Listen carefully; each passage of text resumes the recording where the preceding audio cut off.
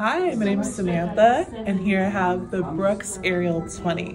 What I love about this shoe is the GuideRails that are built in. So with this shoe, you can't roll in or roll out. So if you have any overpronation or supination, it's really nice and helpful.